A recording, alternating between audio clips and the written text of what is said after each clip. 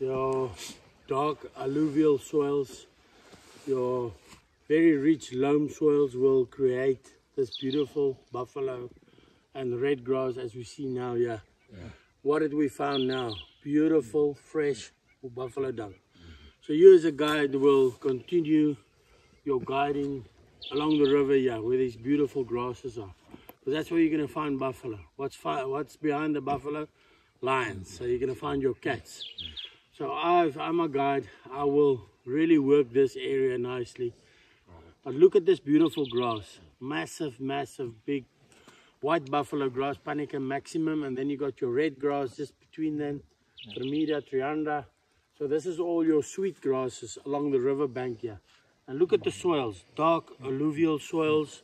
They call them oak leaf alluvial soils growing along the river here. And you'll find knobthorn here, leadwoods are here, there's lots of tambuti.